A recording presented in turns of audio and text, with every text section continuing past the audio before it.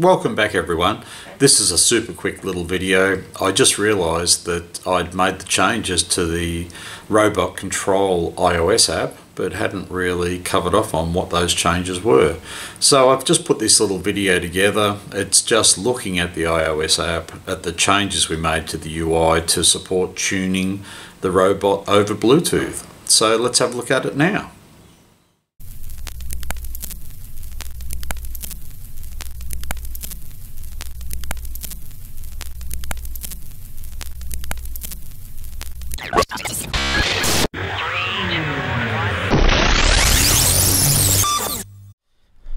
Okay, so let's take a look at the changes we made.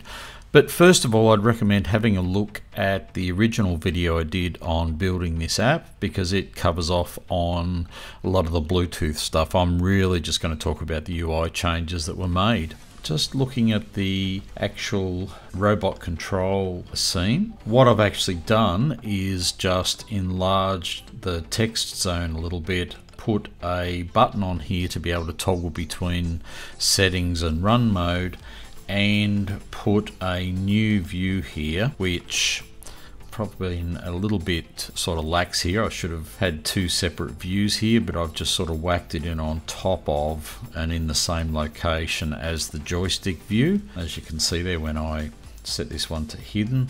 But basically just some labels and text fields here to be able to enter the values in.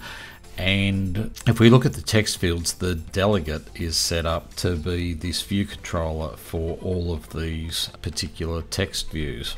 So now if we take a look at the actual code behind that view, really there's only a couple of functions that we need to look at. First of all, we've got this setting or tuning toggle button pressed, and if the serial port is ready, then it swaps between adjust settings and run mode. Else it will just display a message saying, okay, the device is not ready, so why bother type thing. We've set the delegate method text field should return on all of those text fields.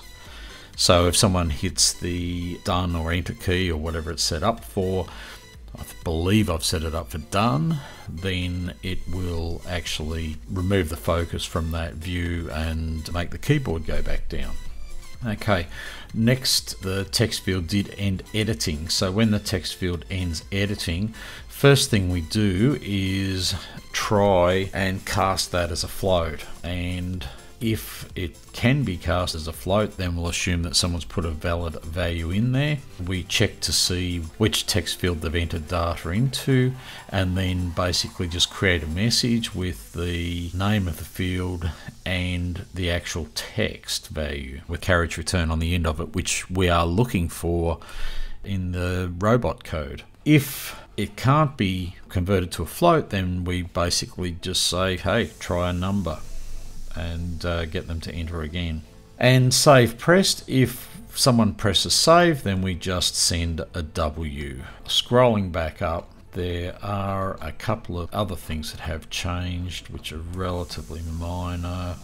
If we look at on load, then the title is set to adjust settings of that particular button because that's the mode we want it to start off in. And also the reload view, which is executed when we return from the device view controller. Also, we'll just put it back in there. So if we're in settings mode and the device disconnects or something like that, and you go back in and reconnect it, when it comes back in here, it's going to come back up in run mode by default. Okay, and that's pretty much it for the changes. Okay, cheers. If you like what I'm doing, then please do like the video. If you'd like to see more, then please subscribe, and don't forget to hit the chime so you get notified when I post something new. And I'll put a couple of links here to some other videos you can look at.